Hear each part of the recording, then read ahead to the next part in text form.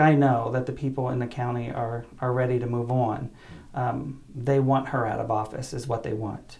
And I think that we should have somebody in there that's qualified, somebody in there that's compassionate, somebody that's in there that understands public service. A county clerk's job is an administrative job. That's what it is. It's to serve the people of our county. That's what that person is there to do. They are not there to get all kinds of attention outside of the area, to bring in outside organizations, bring in that money, and send a divisive message out there, and to divide the people. A lot of us here in the community just want to kind of put things behind us, and we would like to have things go back to normal. And that doesn't seem to be happening. Kim Davis seems to be going out and to other countries, she's going out to other places, and she's spreading a really divisive message.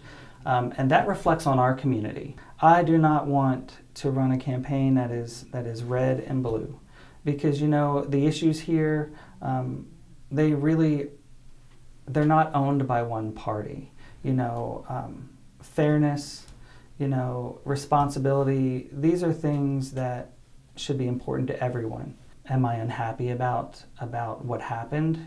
Personally, we got married, you know, so I'm not unhappy about that at all. It was probably more than I expected in my life. I didn't anticipate I was going to have the wedding that we did.